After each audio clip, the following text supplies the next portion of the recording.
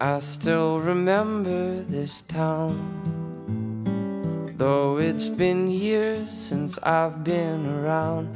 All the stores boarded up, it changed names or burnt down, but I still remember this town. I still remember the storms. The fireplace burned just to keep our house warm. How we all felt so brave when we were misinformed, but I still remember the storms. Well, we're back out here at the kiln today, and this is video number 8 in this series here that's pretty much took up my whole entire summer, which is building this kiln chamber here for the Wood-Mizer dry kiln. Now, since our last video, which covered the doors and just doing some finishing touches on the whole kiln here, the only thing left to do was the electrical work and install the kiln unit itself. And I didn't do any videoing on that because I thought it would be best just to install it and then go over all the different pieces in here and what they do, because nothing real exciting on that, just wiring up the kiln and wiring up some outlets. Not a lot of good footage to see, I don't think, so I'll just explain all the components here of the kiln and what they do. Now, as you can see here in the middle is the actual kiln unit. It sits directly in the middle of the building, of the chamber rather, and about 3 foot tall. Yeah, 3 foot tall. The base is about 3 foot tall that it's sitting on. And up here you'll see a shelf on both sides of the kiln. This is also referred to as the horizontal baffle, and we'll get into that later why it's called that, because we'll have to do some baffling around our load when we put our first timber in here for drying. But regardless, it serves a very important purpose, meaning it houses some extra components on top of here that's very critical when you dry lumber with this system. Now, this kiln does not come with these extra components we're going to talk about here. You got to get those yourself, but they're pretty inexpensive and it wasn't really a big deal to obtain them. And the reason I've added these on to this system was at the recommendations of other guys over on the forestry forum who've helped me out tremendously on building this chamber, and they've already been through the hard parts of this process and had to troubleshoot areas, and really went ahead and went through the pain and misery of figuring this system out to make it run in optimum performance, so guys like me can kind of pit their brain a little bit and avoid all those troubles and go right to the drying and really have it made in a sense. But right up here we have, and on both of these baffles, on both shelves, on both sides of the kiln is the same component, so we'll just go over one of them because they're on both sides. This is a weatherproof heat lamp, and it's 500 watts. And these are really inexpensive. I got these at Home Depot for $20 a piece. Low amperage, I think it takes maybe 1 amp to run them, not a lot of power being drawn through them. And these lamps serve 2 functions here in this kiln. On your initial startup, when you first turn the kiln on and the lumber is inside the chamber, you want to try to get that temperature up pretty fast, or fast as possible, so you can turn the compressor on and start pulling out that water. Now, that is if you have air dried lumber. If you have green lumber in here, it's going to be a little bit slower and a whole different process, and we'll go over that later as we start putting different loads in here.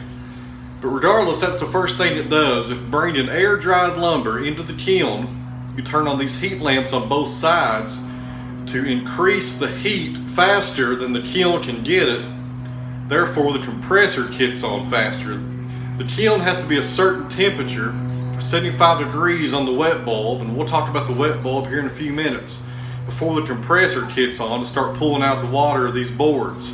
So that's really what it does. It can, instead of maybe waiting 24 hours for the kiln to heat up to get to that temperature for the compressor to function, this could in theory take maybe 12 hours or a little bit longer or less, and really a lot less electricity on heating up the kiln with the unit. Instead, you're heating it up extra with these lights. Now, once you've reached that temperature and the compressor cuts on and you're good to go and you're drying your wood, you can cut these lights off. They will not stay on for the whole entire kiln cycle. And the second function of these lights is the final stage where you sterilize the wood, is what I like to call it. When you're done drying your lumber and it's down to 8, 10, or whatever percent you're looking for in that lumber, your last 24 hours or 48 hours, I've talked to people that do it different ways. I'm going to probably try 24 hours and call it done. That's when you do your sterilization.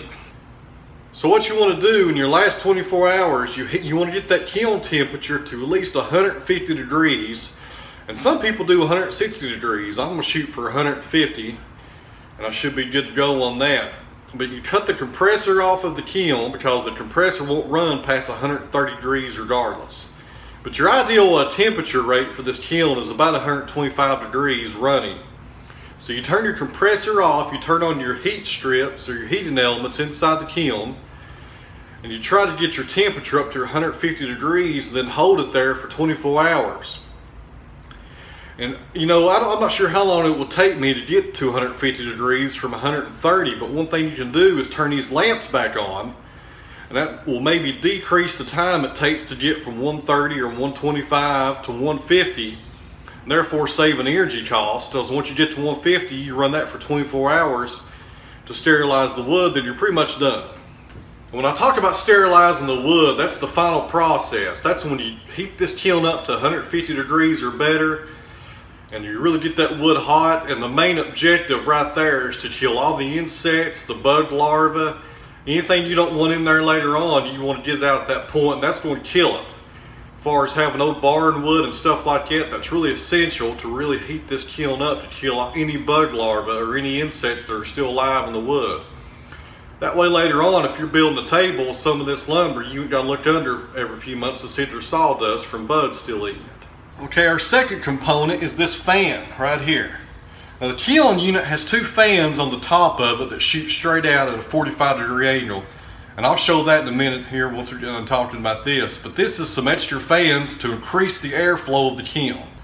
So if you're dealing with wet wood, you really got to watch the airflow, because you don't want to dry it out too fast, more than the cycle for that species calls for. But when you're doing air dried wood, which is what I plan on doing 99% of the time, because I like air drying lumber, more airflow is really essential to really help out your drying times. And these fans hopefully will help me achieve that. And I got them in both corners of the top of the baffle here, on both sides here. Now these are the same kind of fans that come in the kiln, and you can get them from the website that the manufacturer that sells them. I think Megatronics is the one that sells them. All thing you have to do is just hardwire them into a circuit and build a little frame. I just used some 3x3 poplar I had scrap laying around to build a little frame for it. But man, they put the wind out in here. I'm telling you, the air really flows when the doors are shut. It's like a hurricane in here, kinda. But these run about $80 a piece on that website, and they're really essential, I think, because everybody I've talked to on these kilns, either it be a solar kiln or any kind of lumber kilns that Wood-Mizer has, they've all mentioned extra fans are good to have for really just getting the moisture out or the water out of the wood faster and decreasing your drying time. Here's the actual kiln unit, and up here on top are the same type of fans I just showed you up there on the baffle. Of course, they're sitting at a 45, I think that's about a 45-degree angle, shooting straight up, and they're putting off as much airflow as those other two fans are. So we're going to have 4 fans up here on this horizontal baffle, pushing a lot of air out through the lumber at one time, which should make for a whole lot of airflow and a very good process here for drying our wood. Now down here on the side of the kiln, we have one thing going on. We have our output here for the water, because all the water in this wood's got to go somewhere, and it's going to get pulled through our compressor here inside of the kiln, then comes out in this water form and drains out the back of the building. And we got a 5-gallon bucket back there, so we can kind of see how much progress we're having every day and see the water coming out of the wood. Over on this side of the kiln, we have our main feed coming in here, and all this was about 14 wires that had to go to the control center out back, which we'll show that in here in just a second. And I had to wire it into the kiln into a small little instrument type panel, which didn't take but about 30 minutes. Just a lot of small tedious wiring. Now this wet bulb here is pretty much just a small little reservoir. It's going to be kept full of water, and I think every few days you have to check it to make sure the water doesn't evaporate out of it. But there's a small little wick that comes out of the water. It's pretty much submerged inside of the tank, and it comes out and goes about 2 inches onto this probe here. And what the wet bulb does is it pretty much just tells you the humidity for the room at any given time. And right above the wet bulb here is another instrument, which is pretty similar when looking at them. With the labels wasn't on there, you wouldn't know which one was which pretty much. But this is the dry bulb, and it tells you the temperature inside the kiln at any given time. These two instruments are located on the right side of the kiln as you walk through the doors of it. As you come in, you've got your small little vent here, which will open up if the temperature gets too warm in here. And right beside it, both of the instruments are mounted to the wall. I don't know if that's going to come through or not, but that's kind of how loud it is with all four fans going. It's really not too loud at all. With the doors shut, you can barely even hear it. I thought it might be louder than this, but it turned out not being too bad. Alright, now we're back here behind the kiln, and the lighting's not the best. The back of this kiln borders part of our forest here, and it's covered in trees, and it's a lot of overcast today, so we'll do the best we can here to explain this. This is a small box that's mounted to the back of the kiln, which really is the control center for the kiln. Alright, now this is the kiln control center right here, and this is how you control all the settings in the kiln. This is how you set the compressor. This is how you turn your heat on and set your dry bulb and your wet bulb temperatures. Now, when I put my first load in tomorrow, that'll probably be a totally separate video. I'll come back here and do all my settings, and I'll tell you guys how I'm setting it for the load and kind of go through the specifics of that. Got some switches in here, and they serve a very important function here. This one right here on the front operates all three of the auxiliary fans. The two fans that I showed you on top of that shelf for the horizontal baffle, and the third fan on the floor, that cheap box fan, all three are cut on by this switch right here. And I could have hardwired that in directly just through the fuse panel and just flip the breaker on, but I thought it'd be easier just to have everything in a little control center right here. And just for easement of just coming here and turning off and on all the different functions and all the different tools inside of the kiln. Right behind it here, yeah, right here, toward the back, you can't really see it. The lighting's horrible back here, so it's probably going in and out. But right here in the back of the kiln, there's another light. You can see the little white switch up there in the corner, right there. Anyways, that switch is for those high temperature 500 watt work lights that are inside the kiln to heat it up faster. So I got a switch to operate everything inside the kiln without having to go to the fuse panel. I just switch it on and off. And two more things here. The panel, or the main kiln unit here, it runs off 110. It doesn't take very much juice at all to run this kiln. I think it pulls about 9 amps. A lot of people thought it was maybe 3-phase or 220. It's actually just 110. When I got this thing running full speed, pulling 9 amps plus all the other fans and the lights, I'm not even pulling 20 amps on this thing totally. So it's really energy efficient. I'm hoping it is anyways. And one last thing, this small light bulb up here. And two purposes, so if I come out here at nighttime, I can turn the light on and see what I'm doing. And the main purpose is during the winter months when it's cold, you leave that light bulb on all the time because this control unit right here is very prone to freeze. And I'm not sure how that happens, but everybody told me about it, and the user manual says it several times to keep a light bulb in here to keep it warm because this will freeze when it gets down to cold temperatures. Well, in closing here, guys, I appreciate you guys watching and kind of being patient with me while I built this kiln. I kind of got away from my bread and butter, which is the log and the sawmilling videos, and we'll get right back to that this fall now that we finally got this project finished. But the only thing I have left to do here at the kiln, which I'll do a little bit later on, probably in a week or two, I still got to put some siding around it. But that's not going to stop us from going ahead and loading it up and turning it on for the first time. So we'll come back tomorrow and do a follow-up video to this now that the kiln chamber is complete, and put our first load in and kind of monitor that via these videos on how good it comes out on the end when we dry it.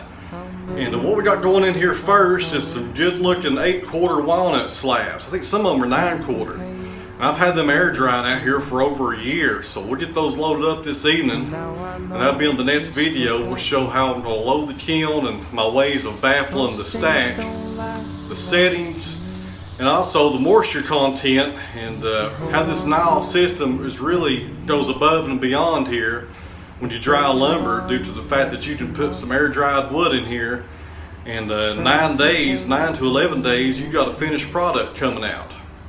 So we'll go over the logistics of all that in the next video when we got that walnut coming in. Things are going to get pretty busy on this channel here for the fall and the winter. I'm hoping to do a lot more content now that this kiln's finally done. I pretty much used up most of the summer just getting this thing finished. So we're going to have a lot of logging and a lot of sawmilling content coming out this winter and fall. More than you're usually used to. On top of that, I've got a few unique trees to harvest. One's actually in my front yard that we've not even got to see before on this channel, and that's a buckeye tree. So we'll see you tomorrow on the next video. We start drying some of this walnut out and putting this kiln to use.